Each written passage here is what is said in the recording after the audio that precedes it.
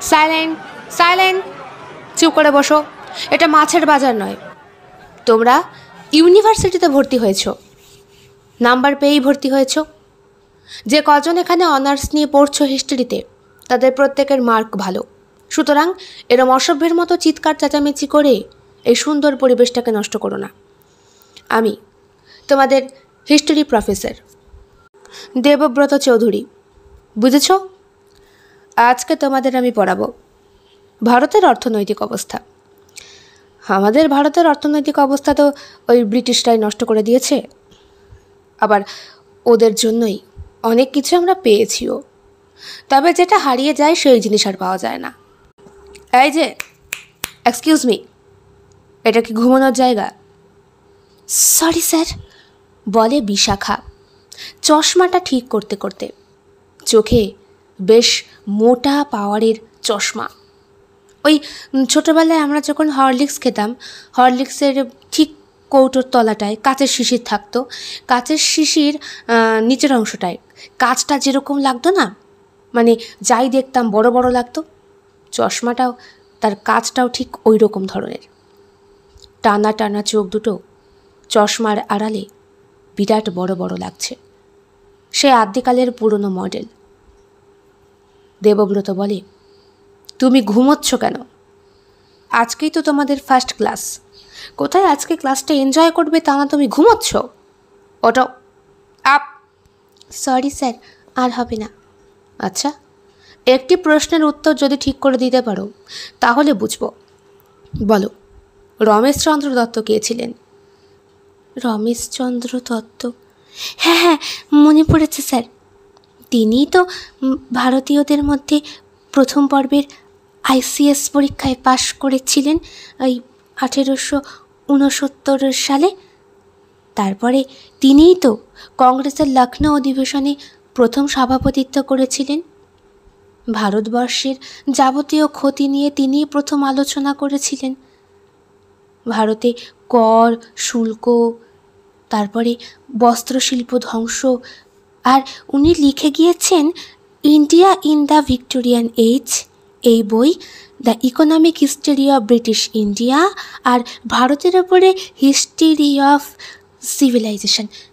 আর উনি 1848 থেকে 1909 পর্যন্ত। আরে বাবা, তোমাকে আমি সামান্য প্রশ্ন জিজ্ঞেস করলাম উনি কে, ছোট্ট করে উত্তর দিলেই হয়েছে তো। তিনি জাতীয়তাবাদী আর অর্থনীতিবিদ হিসাবেই বহুল পরিচিত ছিলেন। তোমার কাছ থেকে তো ঠিকুজি কুষ্টি জানতে চাইনি। তা তুমি হিস্ট্রিতে কত % মার্ক পেয়ে বিএ কমপ্লিট করেছিলে? স্যার 94। ওরে বাবা, এ তো আমার থেকেও বেশি। শুনে হো হো করে হেসে ওঠে পুরো ক্লাস। একটু অস্বস্তি বোধ করে বিশাখা। বলে, আমি কি বুঝতে পারি স্যার? অফকোর্স, বসো। মনে হচ্ছে আমার কলেজের টপার তুমিই হবে। এমএতে তুমিই বোধহয় হিস্ট্রিতে বেশি মার্ক পেয়ে কমপ্লিট করবে। যাই হোক, বাদবাকি পড়াটা শুরু করি। বলতে গিয়ে ঘন্টা পড়ে যায়।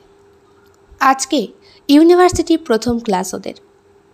সবাই ক্লাসটা হই হুল্লোড় করেই কাটিয়ে দিয়েছে। প্রফেসর দেবব্রত চৌধুরী সবসময় ক্লাস নিতে আসেন না। ম্যাক্সিমাম টাইমটা ক্লাস নেয় অন্যান্য প্রফেসররা, যারা অ্যাসিস্ট্যান্ট হিসাবে জয়েন করেছে।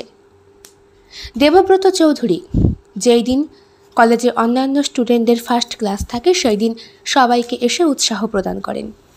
আজকেও তার বিলম্ব হয়নি। বয়স প্রায় 38 কি 39। মাথার চুলে সামান্য পাক ধরেছে, তবে পেটানো শরীর। একটা হিরো মার্কা ফিগার নিয়ে ঘুরে বেড়ান। জামা ইন করে পরেন, যেমন আজকে পরে এসেছেন। ব্লু কালারের শার্ট, তার সঙ্গে একটা হোয়াইট কালারের প্যান্ট, কালো বুট। দারুণ হ্যান্ডসাম লাগছে। কাঁচা পাকা চুলে সৌন্দর্য যেন আরও বাড়িয়ে দিয়েছে। হিন্দি সিনেমার নায়কের মতো চাল চালানো সেই রকম। মেয়েরা তো প্রথম দর্শনেই ফিদা হয়ে গেছে। তবে বিশাখার ব্যাপারটা আলাদা। মাথায় এক রাশ প্যারাশুটের নারকেল তেল দিয়ে দুপাশে লম্বা লম্বা দুটো বেনুনি করেছে। গায়ে সাদা মাটা সালোয়ার কামিজ, চোখে ওই চশমা, বিরাট হাই পাওয়ারের। সাজসজ্জা বলতে কিচ্ছু নেই। কপালে একটা ছোট্ট কালো টিপ পর্যন্ত নেই, একেবারে সাদামাটা, পায়ে আবার হাওয়াই চটি। প্রথম যখন কলেজে ঢোকে তখন কলেজের দারোয়ান পর্যন্ত বলেছিলেন, ইহা কুছ কাম নাহি হ্যাঁ ভাই, আব যা সকতে হো। একটু বিব্রত হয়ে সে বলেছিল, আমি ভাই নই, স্টুডেন্ট, কলেজে এসেছি, এই যে আমার আই কার্ড। এরকম অবস্থা বিশাখার। আসলে আধুনিক পোশাক পরা, মুখে একরাশ মেকআপ করা মেয়েদের মাঝে বিশাখা অত্যন্ত নগণ্য। তবে কালো পাকেই কিন্তু পদ্মফুল জন্মায়, গোবরে পদ্ম ফোটে, আবার কয়লা খনি খুঁড়তে খুঁড়তেই তার মাঝেই পাওয়া যায় আসল হিরে। আমাদের গল্প এইভাবেই যদি এগোতো তাহলে হয়তো খুব ভালো হতো, কিন্তু না, গল্পের মাঝখানে ব্রেক হয়ে গেল অনেকটা। 6 মাস হয়ে গেছে বিশাখা কলেজ যাতায়াত করছে। আর ওই যে বললাম, প্রফেসর দেবব্রত চৌধুরী রোজ কলেজে আসেন না, নিজের বাড়িতে থেকেই যাবতীয় কাজকর্ম কমপ্লিট করে। খুব অসুবিধা যদি হয় তবেই আসেন, আর যেদিন আসেন সেই দিনই তরুণীদের হৃদয়ে দোলা দিয়ে যায় ওনার হ্যান্ডসাম চেহারা, গালে টোল পড়া হাসি আর পড়া বোঝানোর স্টাইল। সবার সঙ্গে এমনভাবে মিশে কথা বলেন যেন মনে হয় উনিও কলেজে পড়তেই এসেছেন, পড়াতে নয়। তবে স্টুডেন্টদের সঙ্গে ওনার বয়সের বিস্তর পার্থক্য। সেই দিন হঠাৎ বৃষ্টি হয়ে গেল, আর বৃষ্টির মধ্যে বিশাখাও দুম করে ভিজে গেল। কলেজ গেটের ভেতর ঢুকতে গিয়ে আচমকা পাটাও পিছলে গেল বিশাখার। ধর ধর ধর ধর করতে করতে ধরলেন দেবব্রত চৌধুরী, কোমরে হাত দিয়ে ঠিক হিরো মার্কা স্টাইলে।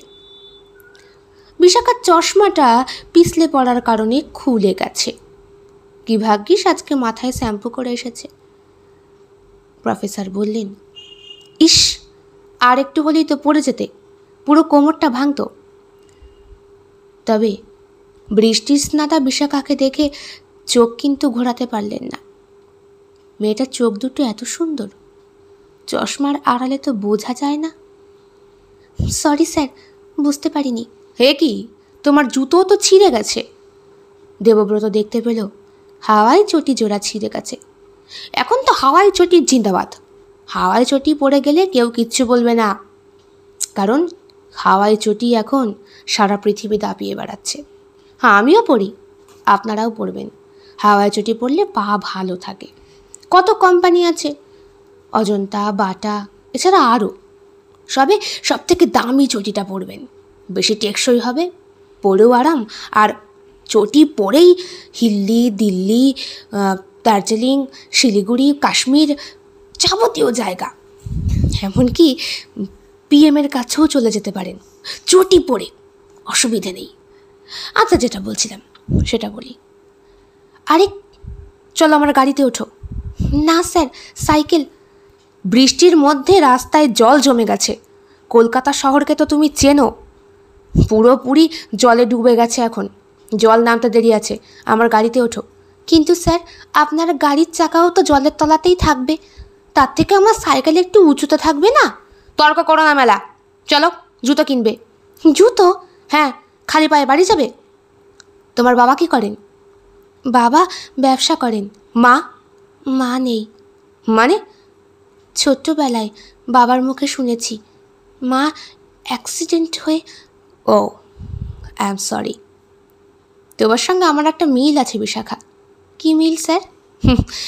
কোনো দিন যদি ফুরসত পাই নিশ্চয়ই বলবো, এখন দেরি করো না। আর তুমি আজকে এসেছো কলেজ, এত বৃষ্টি হলো, কেউ আসেনি। তোমার কি পড়াশোনা ছাড়া মাথায় কিছু ঢোকে না? না স্যার, বাবার স্বপ্ন আমিও আপনার মতো প্রফেসর হব। সে তো হবেই, নিশ্চয়ই হবে। তুমি হয়তো ব্রিলিয়ান্ট স্টুডেন্ট, তো ভালো। তবে এখন দেরি হয়ে যাচ্ছে আমাদের, চলো শিগগিরই। আর সাইকেলটা এখানেই থাক, কালকে তো কলেজ আসবে, নিয়ে যেও। কিন্তু বাড়িতেও পৌঁছে দিয়ে আসবো আমি, কোনো চিন্তা নেই। চলো, আমার একটা দায়িত্ব আছে। ড্রাইভারকে গাড়ি বার করতে বলে আর একবার বিশাখার সৌন্দর্যকে দেখে নিলেন দেবব্রত। চুড়িদারটা ভিজে যাওয়ার কারণে শরীরের সঙ্গে সেঁটে রয়েছে, মাথার চুলগুলো বেশ লম্বা, হাওয়া দিচ্ছে সেই হাওয়ায় শুকনো চুলগুলো একটু একটু উড়ছে, আর বাকি চুল একদমই ভেজা। তবে মুখের সামনে ছোট ছোট চুলগুলো তার থেকে অপেক্ষাকৃত কম ভেজা, তাড়াতাড়ি শুকিয়ে যায়।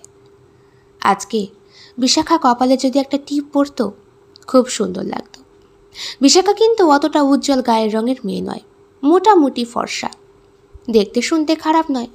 তবে ওর সৌন্দর্যকে আড়াল করে রেখেছে ওর প্রাগৈতিহাসিক পোশাক, ওই ম্যারমারে চুড়িদার, তেল মাখা লম্বা বেনুনি আর মোটা ফ্রেমের চশমা মেয়েদের সৌন্দর্য নষ্ট করে দেয়। দেবব্রত মনে মনে ভাবলেন, এই মেয়েটি যদি পরবর্তী সময়ে শাড়ি পরে কপালে একটা টিপ পরে মাথার চুলগুলোকে ছেড়ে কলেজে আসে না, তাহলে যে কোনো ছেলের মনে, যাই হোক, আমি এসব কী ভাবছি, ও তো আমার স্টুডেন্ট, আমার এসব ভাবা মানায় না। চলো গাড়ি রেডি, উঠে পড়ো। কিন্তু স্যার, আপনার পাশে যেতে দেখলে সবাই আমাকে টোন টিটকারি কাটবে। তুমি তো এমনিই টোন টিটকারি খাও। তা বলি, একটু আধুনিক পোশাক পরতে পারো না? বাবাকে কিনে দিতে পারেন না? বাবা পারেন, বাবা বলেছেন স্কুটিও কিনে দেবেন। তাহলে তুমি নাওনি কেন? আমার ভয় করে স্যার, অ্যাক্সিডেন্ট বড্ড ভয়। বাবার মুখে শুনেছি তো মা অ্যাক্সিডেন্ট করিয়ে মারা গিয়েছিলেন, তাই। ও আচ্ছা আচ্ছা, ঠিক আছে, ওঠো। বিশাখা গাড়িতে বসতে একটু অপ্রস্তুত হচ্ছিল। দেবব্রত বলে, সিট ভিজে যাবে তাই তো? ভিজুক, কোনো ব্যাপার না, তুমি ওঠো। দেবব্রতর কথা মতো ঘাড় নেড়ে লক্ষ্মী মেয়েটি হয়ে জুতোর দোকানে যায় বিশাখা। পায়ের মাপ দেখে দেবব্রত হতবাক। আরে, কোম্পানির জুতো 3 নম্বরের, পা দুটো এত ছোট! তোমার বয়সী মেয়েদের পা কত বড় হয়? কই, তুমি তো লম্বা, দেখে তো মনে হয় না। দেখি দেখি। কথা রাছিলায় বিশাখার কোমল পা দুটোকে একবার হাত দিয়ে স্পর্শ করে দেবব্রত। শ্রীকৃষ্ণ রাধিকার পা ধরে চুম্বন করেছিলেন, চোখের জল ফেলেছিলেন রাধিকার পা ছুঁয়ে। তবে রাধিকার দুঃখ মানভঞ্জন হয়েছিল, এও যেন ঠিক তাই। তবে জুতোর দোকানে বসে এরকম অবস্থা সত্যি আশা করতে পারেনি বিশাখা। পা ধরার সঙ্গে সঙ্গে সুরসুরি লাগে তার। বলে, সুরসুরি লাগতো স্যার, কি করেন? সুরসুরি লাগছে? তোমার পা দুটো একেবারে বাচ্চা মেয়েদের মতো। আচ্ছা, ওই জুতোটা দেখান দেখি। স্যার, আমি ওসব পড়ি না। পড়তে হবে, পড়ো। স্যার, আমি হাঁটতে পারবো না, এই হাই হিল। ওটা হাই হিল নয়, একদম সমান, অসুবিধা হবে না, পড়তে পারবে। স্যার, যদি পড়ে যাই? ভয় কি আছে, আমি তো আছি, হাত দুটো শক্ত করে ধরে নেব। স্যার, বিশাখার মন আছে, বোঝে না দেবব্রত। যতই স্টুডেন্ট হোক, ভালো লাগে বিশাখাকে। এই 6 মাস ধরে দেখছে। কদিনই বা কলেজে এসেছে দেবব্রত। একদিন তো একটা পড়া বুঝতে না পেরে সরাসরি বিশাখা গিয়ে হাজির দেবব্রতর বাড়িতে। দেবব্রত চৌধুরী একাই থাকেন, 10-20টা চাকর সঙ্গে নিয়ে। বাবা মা সবাই ছিলেন, তবে এখন আর কেউ নেই। বিশাখার মায়ের মতো দেবব্রতর মাও অ্যাক্সিডেন্ট করে মারা যান। বাবা জীবিত ছিলেন, তবে বছর 10 আগে উনিও গত হয়েছেন। ওনার সম্পত্তি প্রচুর আছে, সেইগুলো দেখাশোনার ভার এখন দেবব্রত নিজের ঘাড়ে রাখে না। বাবার বিশ্বস্ত ম্যানেজার কাকু ছিল, তিনিই দেখেন। তবে বছরের শেষে যে মোটা টাকাটা ওদের কোম্পানি আয় করে, সেইটা নিজে ঠিক বুঝে নেয়। আবার কোনো কোনো সময় ব্যবসার কাজে এদিক ওদিক হলে নিজে তদারকি করে চেকও করে দেবব্রত। ওর শিক্ষকতাটাই বেশি ভালো লাগে, তাই তো বাবার এত বড় ব্যবসা থাকা সত্ত্বেও নিজের স্বাধীনতা খুঁজে নিয়েছে চাকরির মাধ্যমে। বিশাখা অবাক হয়ে গিয়েছিল ওনার বাড়িতে গিয়ে। দেবব্রতর স্টাডি রুমটা বিরাট বড়, ছোটোখাটো লাইব্রেরি বলা চলে। ঘুরে ঘুরে লাইব্রেরি থেকে বেছে বেছে কতগুলো বই বার করতে গিয়ে আচমকা, এ কি, তুমি এখানে? বলতে গিয়ে হাত থেকে মোটা বইটা পড়ে যায় বেচারির। কেঁপে উঠেছিল যে। সরি স্যার, সরি, আসলে একটা পার্ট বুঝতে পারছিলাম না, সেই কারণে। তাই তুমি সরাসরি আমার বাড়িতেই চলে এলে? হ্যাঁ স্যার, কদিন পর পরীক্ষা, যদি না পারি তখন? না পারলে তো প্রেস্টিজ নষ্ট হয়ে যাবে, আমাকে পারতেই হবে। একটু বুঝতে পারছি না, তুমি ঠিকানা পেলে কোথায়? কেন স্যার, কেরানির কাছ থেকে? আমাকে তো সবাই চেনে, দিয়ে দিল। পাগলি একটা, আমাকে একটা ফোন করলেই তো হতো। আপনার ফোন নাম্বার তো নেই। কেরানির কাছে তো ছিল, ফোন করেছিল, আপনি ধরেননি, চেক করে দেখুন। মেয়েটার ভয় ডর বলে কিচ্ছু নেই, পড়া পড়া করে পাগল। ঠিক গন্ধ শুকতে শুকতে বাড়ি অবধি চলে এসেছে, মনে মনে ভাবে দেবব্রত। মোবাইলটা চেক করে সত্যিই দেখে 3-3টে মিসড কল। তাই তো বলে, সরি, শরীরটা খারাপ কদিন ধরে, তাই যাওয়া হয়নি কলেজে, ফোনটাও ধরতে পারিনি, ঘুমোচ্ছিলাম। তো এসেই যখন পড়েছ, বলো কি বোঝাতে হবে? হ্যাঁ স্যার, হ্যাঁ স্যার। তবে আপনার কি হয়েছে? ফুড পয়জনিং হয়েছে। ডাক্তার দেখিয়েছেন? হ্যাঁ দেখিয়েছি। শুনুন, মুড়ি, চিনি, জল এগুলো খান, কমে যাবে। আর যত পারবেন অনাহারে ঘুমানোর চেষ্টা করবেন।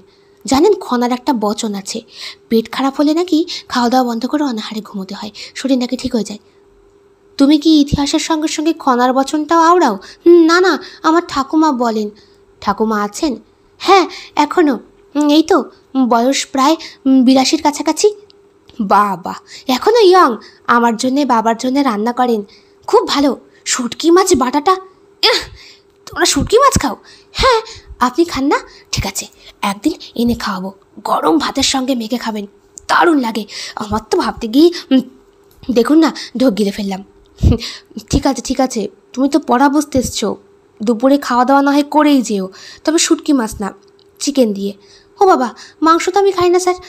হ্যাঁ, তুমি এখনকার দিনের মেয়ে হয়ে মাংস খাও না? না স্যার, ওটিতে বড্ড ঘৃণা করে। আসলে সাইকেল নিয়ে যখন যাতায়াত করতাম, মানে যখন এইচএস দেবো, তখন এই মোড়ের মাথায় যেভাবে কাটতো দেখে বড্ড মায়া লাগতো।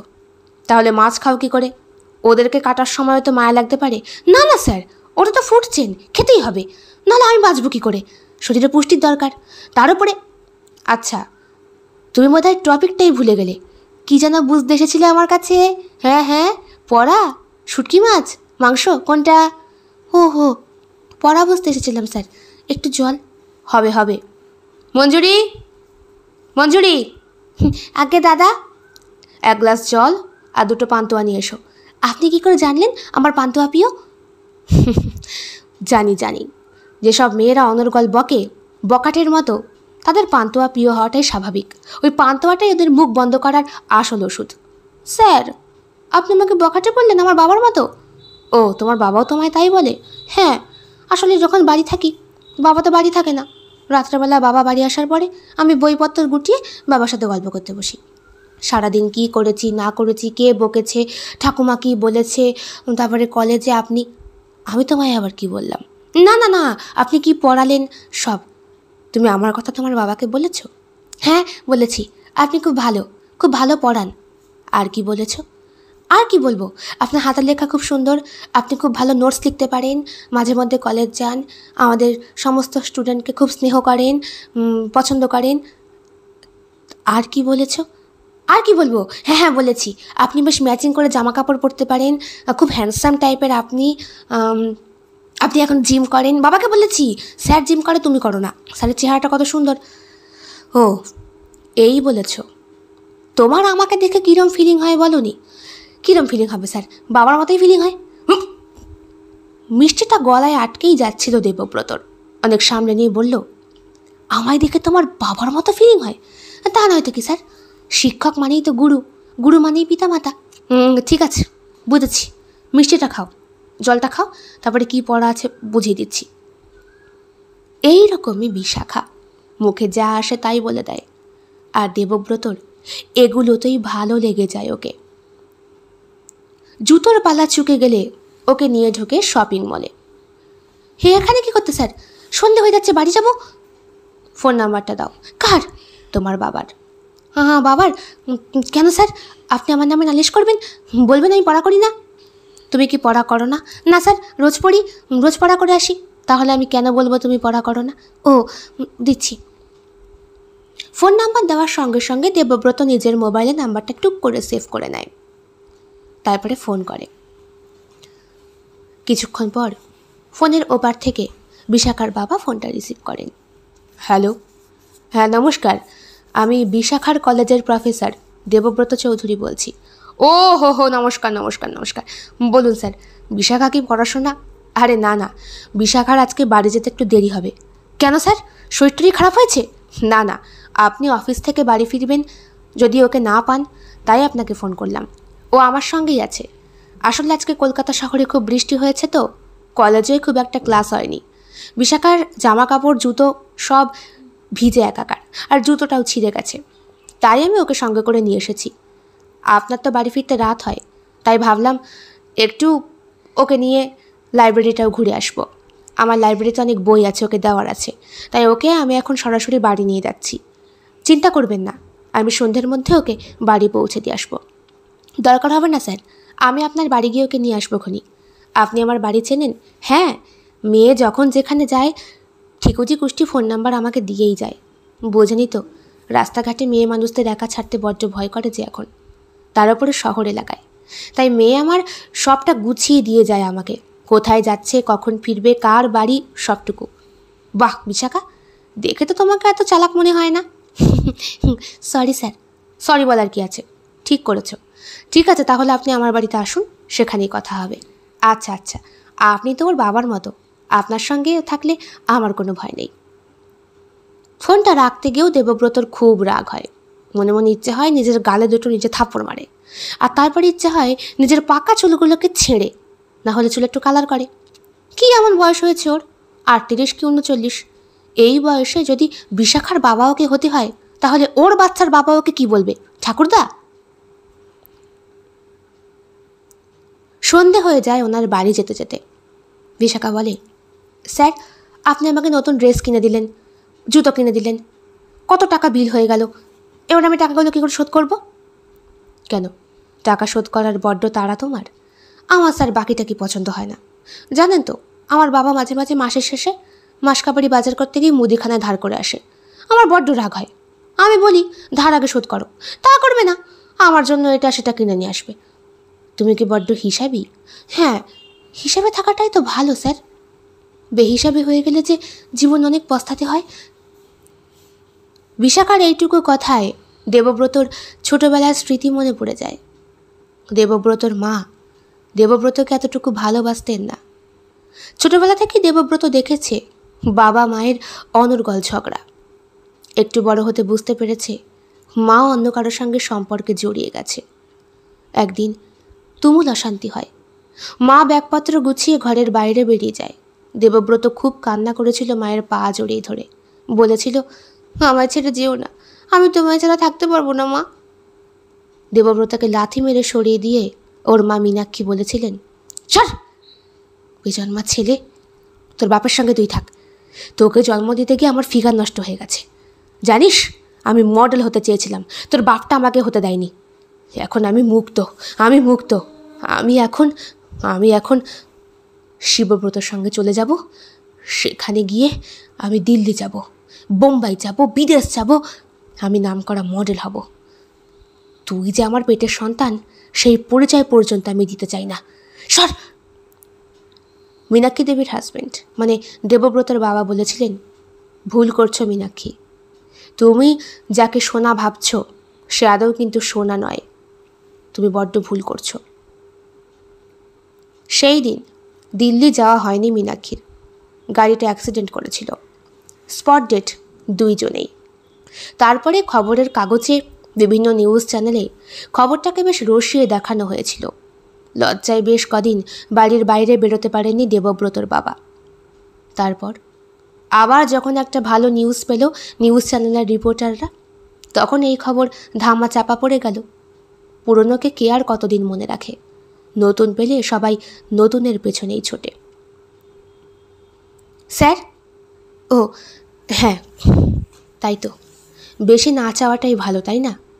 বেশি চাইতে গেলে মৃত্যুও হতে পারে, ঠিক না বলো? আপনার কি হয়েছে স্যার? কিছু না, তোমার এই বেশি চাওয়ার কথাতে আমার মায়ের স্মৃতির কথা মনে পড়ে গেল। আমার বাবার প্রচুর টাকা ছিল, কিন্তু আমার মা নিজের স্বাধীনতা চেয়েছিলেন।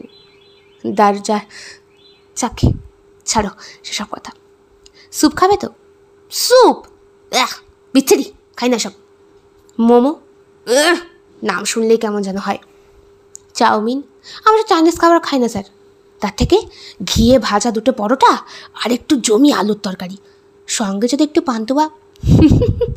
তুমি এত ফ্যাটি খাবার খাও, কই চেহারায় তো ফ্যাট বোঝা যায় না। কি করবো স্যার, খেয়েও যে মোটা হই না। বাবারও তো একই আক্ষেপ, বলে এত খাস, খাবারগুলো যায় কোথায়, শুষে নেয় নাকি মাথার চুলগুলো?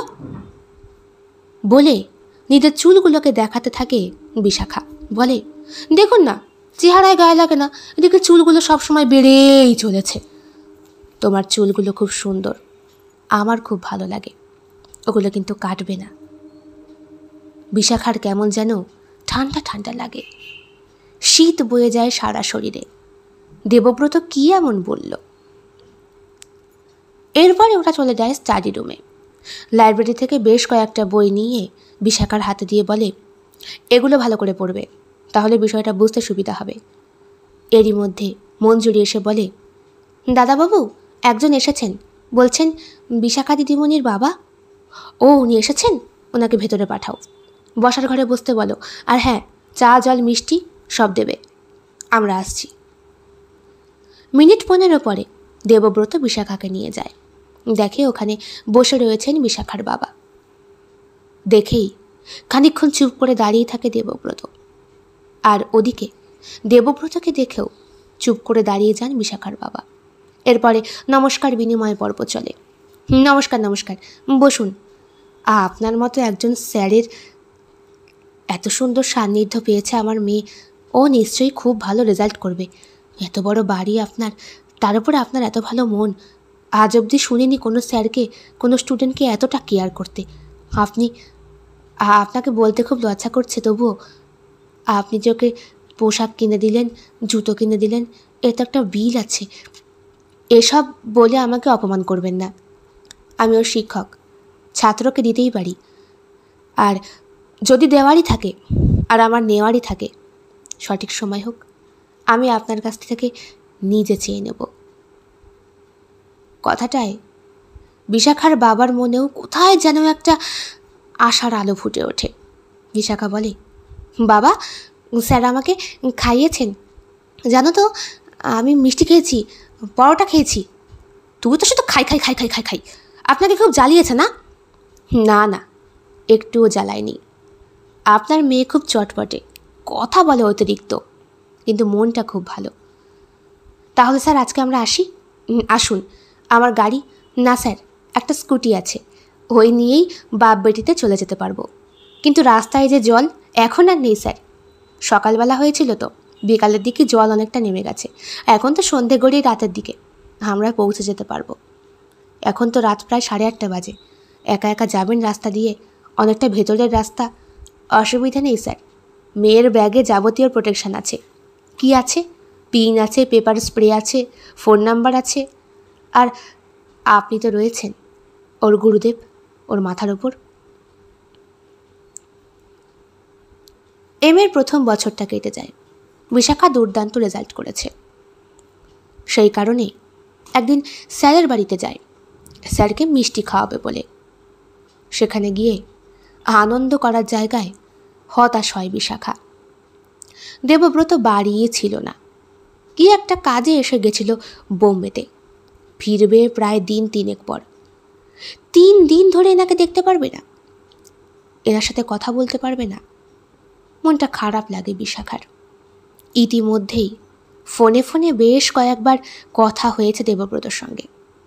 কিছু কথা পড়াশোনা সংক্রান্ত, কিছু কথা এমনি এমনি, খেয়েছো কি না, ঘুমিয়েছো কি না, ঠিকঠাক পড়াশোনা করছো কি না, এইসব জিজ্ঞাসা করে দেবব্রত বিশাখার মনে কোথাও যেন একটা ভালোবাসার গাছ পুঁতে দিয়েছে। আর সেখান থেকে চারা গাছটা একটু একটু করে শাখা প্রশাখা বিস্তার করে বড় হয়ে উঠছে। 3 দিন দেবব্রত ফোন না করায় এবং না দেখা করায় ভারী অভিমান হয় বিশাখার।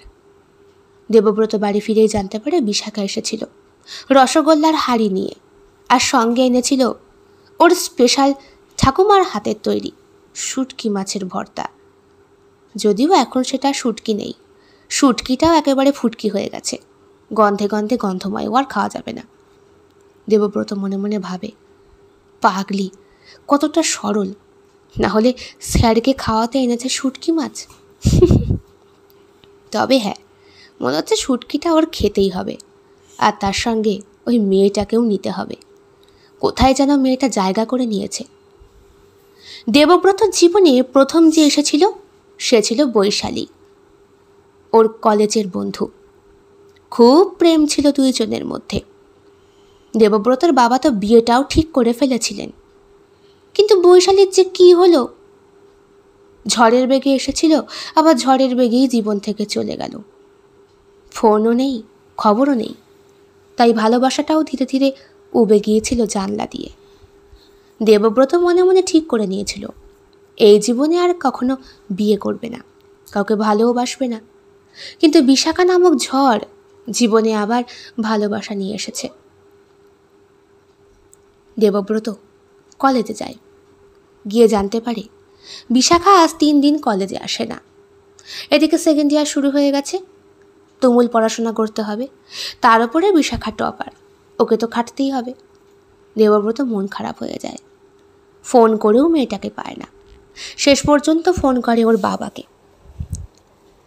আমি বিশাখার স্যার বলছি। হ্যাঁ হ্যাঁ, বলুন বলুন।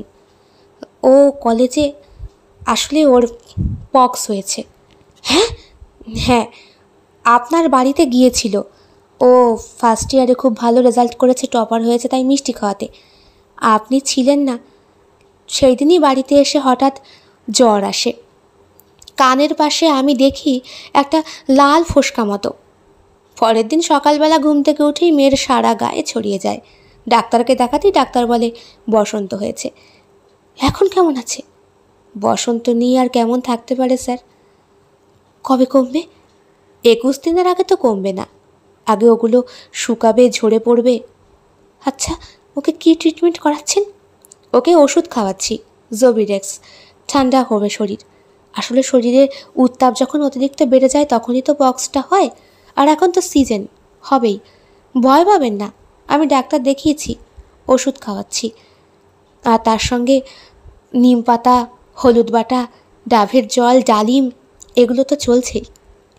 ও খেতে পারছে?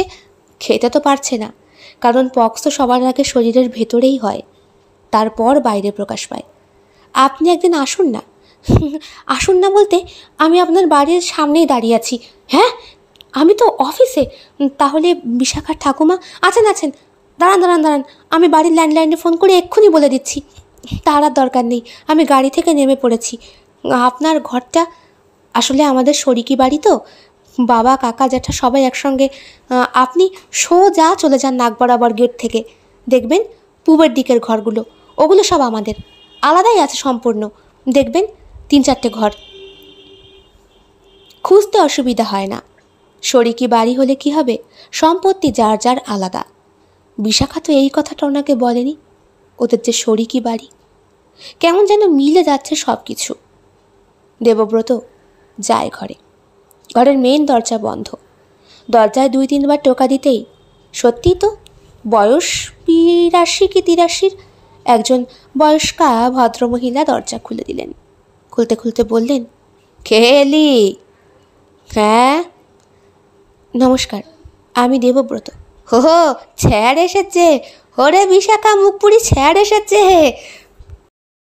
বিশাখার ঘরটা কোন দিকে? ওই তো, ওই তো। আরে এসো এসো এসো এসো, তুমি তো আমার নাতির বয়সী। এই প্রথম দেবব্রত একটা স্বস্তির নিঃশ্বাস ফেলল। যাক, ওর এই কাঁচা পাকা চুলগুলোকে দেখে অন্তত ইনি ছেলের বয়সী বলেননি, নাতির বয়সী বললেন। সোজা চলে যাও দক্ষিণের ঘরটা, কিন্তু ওর ঘরে ঢুকো না, পক্স তো আছে। আমার কিছু হবে না, ছোটবেলায় আমার একবার পক্স হয়েছিল। যার একবার পক্স হয় তার আর হয় না। না না, হয় হয় হয়, জানি হয়, কিন্তু বিশাখার কাছে গেলে আমার কিচ্ছু হবে না। কেন, বিশাখার ছোঁয়ায় কি আছে? ঠাকুমা, আপনি কি চোখের ভাষা বুঝতে পারেন না?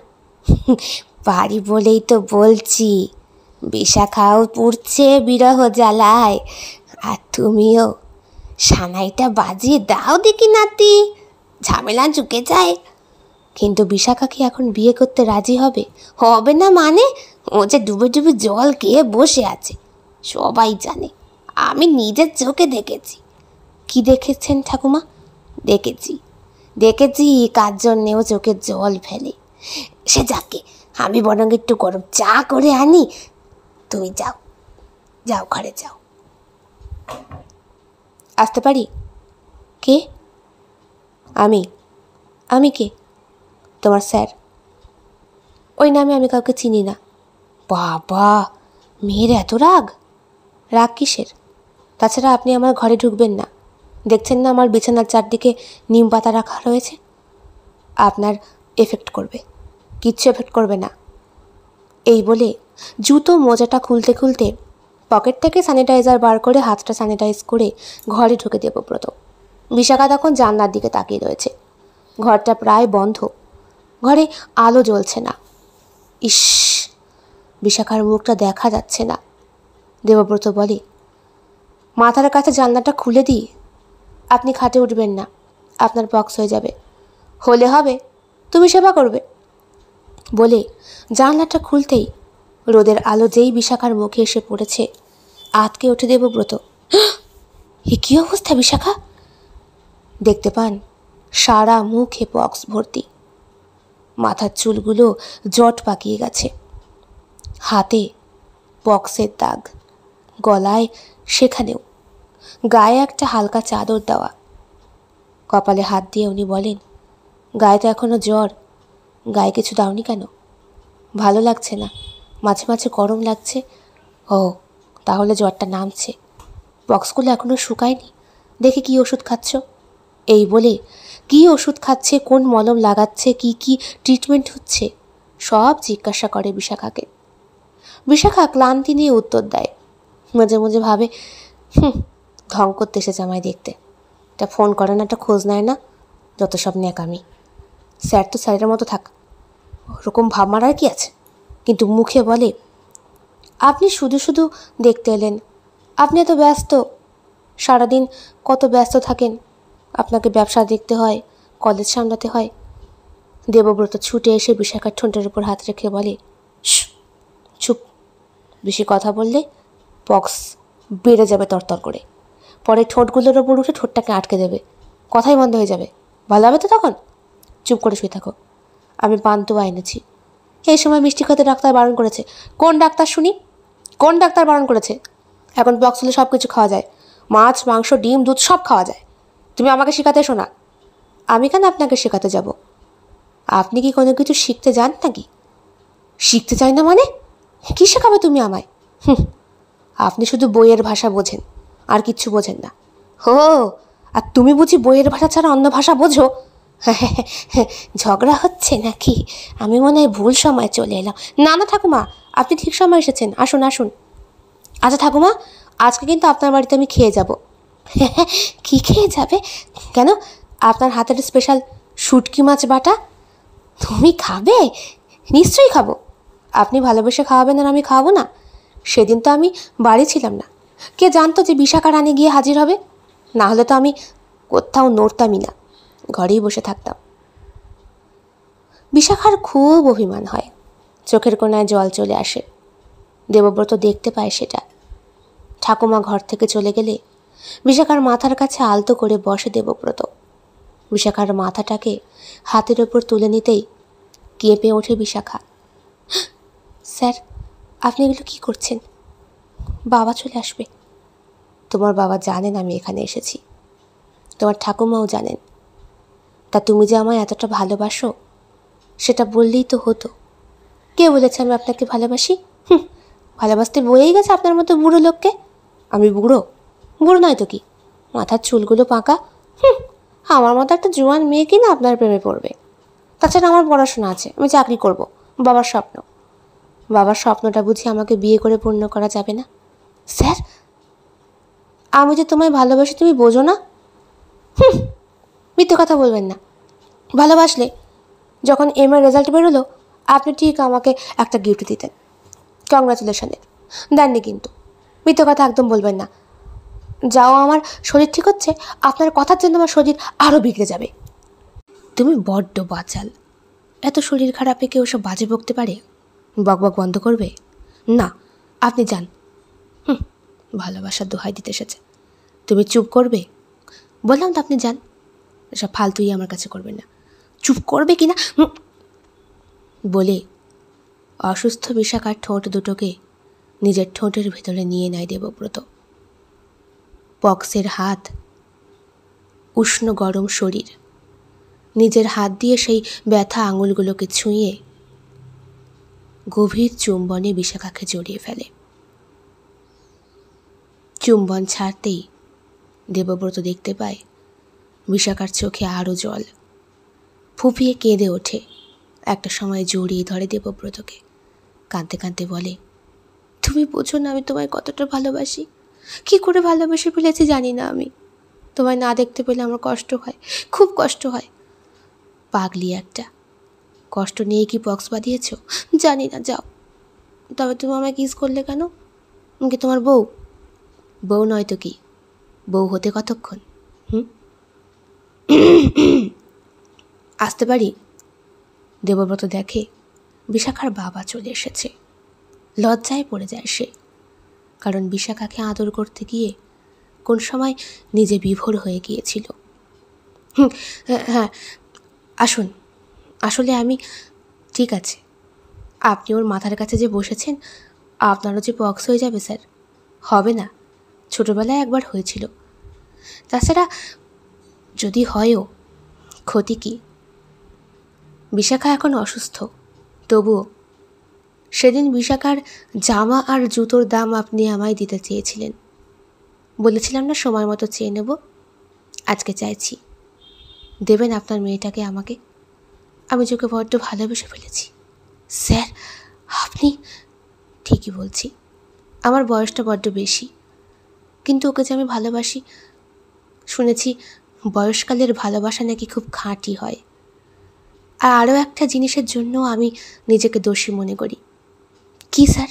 বিশাখার মায়ের অ্যাক্সিডেন্ট আমার মায়ের জন্যই হয়েছিল। আপনাকে প্রথম দিন দেখেই চিনতে পেরেছিলাম।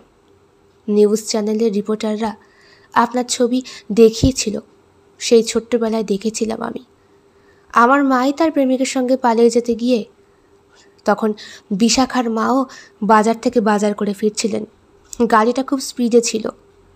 যদিও 3 জনই স্পটেড, তবুও বিশাখার মায়ের মৃত্যুর জন্যে আমার মাই দায়ী ছিল। আমি চাই সেই জায়গাটা আমার ভালোবাসা দিয়ে ভরাট করতে। আপনি দেবেন ওকে? আমি যে বড্ড একা। আর কথা বাড়েনি। শুভ বিবাহ লগ্নে 4 হাতে 1 হয়ে যায়। ধুমধাম করে বিরাট আনন্দ করে অনুষ্ঠান করে বিয়ে হয়। বিশাখার বাবা তো ভাবতেই পারেননি এত বড় বাড়িতে এত সুন্দর একটি ছেলের সঙ্গে ওনার মেয়ের বিয়ে হবে। সেদিন নববধূর সাথে খুব সুন্দর লাগছিল বিশাখাকে। কলেজের বেশিরভাগ বন্ধুবান্ধবী নিমন্ত্রিত ছিল। বিশাখাকে এই রূপে দেখে সবাই হতবাক। চশমা পরা, তেল চিপচিপে মেয়েটার এত সুন্দর চেহারা আর এত সুন্দর গড়ন, ভাবাই যায় না। সত্যি ওই রকম চেহারার পেছনেও যে এত সুন্দর রূপ থাকতে পারে কেউ আশা করতে পারেনি। সেই দিন ফুলশয্যার রাতে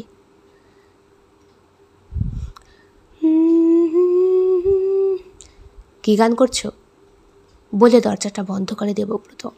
বিশাখা বলে, শোনো, আমি কিন্তু পড়াশোনা ছাড়তে পারবো না। তাছাড়াও MA পড়তে পড়তে মাঝখানে তুমি আমায় বিয়ে করলে। আমি কিন্তু এখন বাচ্চা কাচ্চার মা হতে পারবো না। বুকটা ধঁত করে ওঠে দেবব্রত। বলে, বাচ্চা কাচ্চা মা? মনে পড়ে যায় নিজের মায়ের কথা। ওর মাও বলেছিল চেহারা নাকি নষ্ট করে দিয়েছে ও। ওকে জন্ম দিতে গিয়ে মডেলিং করা হয়নি ওর মায়ের। কিছুক্ষণের জন্য দেবব্রত চুপ মেরে যায়। বিশাখা বলে, আরে বাবা, আগে চাকরি পাই তারপরে। আমার কত ইচ্ছে, আমার 2টো বাচ্চা হবে, একটা ছেলে একটা মেয়ে। যদিও তোমায় দেখে তো মনে হয় মেয়েই হবে, ছেলে হবে না। কেন? আমাকে দেখে তুমি কী করে বুঝলে? এগুলো তো ভগবানের দান। না, আমি একবার বান্ধবীদের মুখে শুনেছি যার যত বেশি ক্ষমতা তার নাকি ছেলে হয়, যার কম ক্ষমতা তার নাকি মেয়ে হয়। হ্যাঁ, তার মানে তোমার বাবাও। এই একদম আমার বাবা তুলে কথা বলবে না। তাহলে তুমি আমায় কেন বললে? আমার ক্ষমতা কম? দেখে তো তাই মনে হচ্ছে। বুড়ো একটা লোককে বিয়ে করে উদ্ধার করেছি, এই অনেক। চুপচাপ শুয়ে পড়ো। বুড়ো? আমি বুড়ো? তা নয় তো কি, তথ্যরে বুড়ো। দেখবে? ঠিক আছে, দেখাচ্ছি কে বুড়ো আর কে জোয়ান। এসো, কাছে এসো। কি করবে তুমি আমার সঙ্গে? কি করব? যা করার তাই। আমি বুড়ো না জোয়ান সেটার অগ্নি পরীক্ষা দেব। মা সীতাও তো পরীক্ষা দিয়েছিলেন, অগ্নি পরীক্ষা। ভগবান রামের কাছে, পুরুষোত্তম রামের কাছে, নিজের সতীত্ব বজায় রাখবার জন্যে। আমি না হয় তোমার কাছে দেব আমার সতীত্ব প্রমাণ করার জন্যে। কি? যাও, অসভ্য কোথাকার।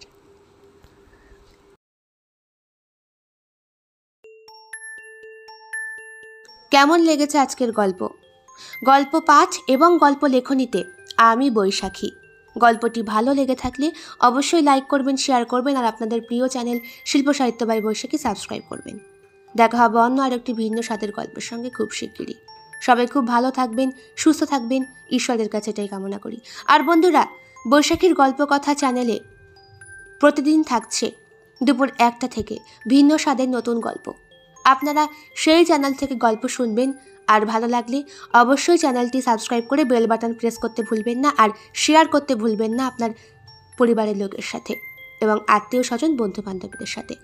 আপনাদের সাহায্য এবং সহযোগিতা একান্তভাবে কামনা করি। সবাই খুব ভালো থাকবেন, ঈশ্বরের কাছে এটাই প্রার্থনা করি। আর আগামীকাল হোলি, হ্যাপি হোলি সবাইকে। সুস্থ থাকবেন সবাই। নমস্কার।